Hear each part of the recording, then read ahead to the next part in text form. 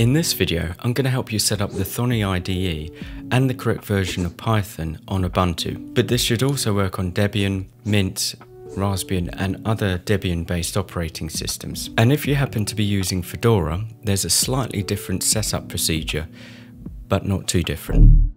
So on Ubuntu or whatever Linux operating system you have, open up a terminal window by pressing Ctrl and T, and on Debian-based operating systems, type in sudo apt install Thonny.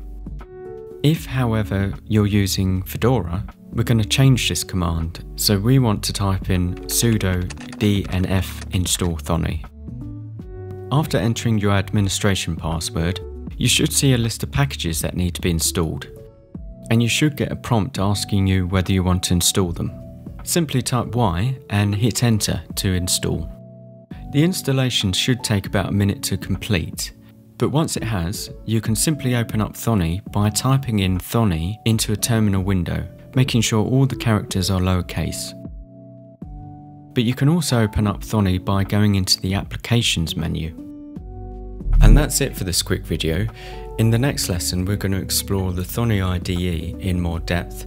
We're going to look at variables and writing simple programs. Thank you for watching, and I'll see you next time.